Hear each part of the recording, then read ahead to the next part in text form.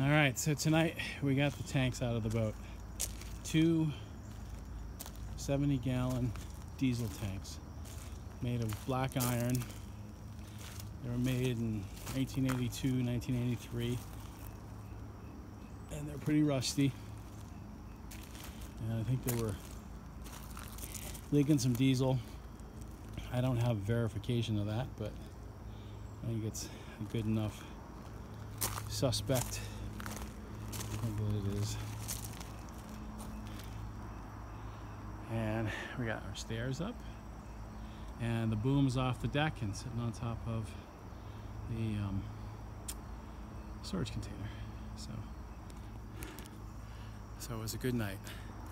My eyes are burning because the sweat from the high humidity and the diesel fuel being inside. It's got to be like 100 and something degrees inside the boat tonight. And anyway, my eyes are burning. I'm just melting out here. I'm gonna go find a really tall ice water, and I'm gonna take a dive into it. So that's all for tonight.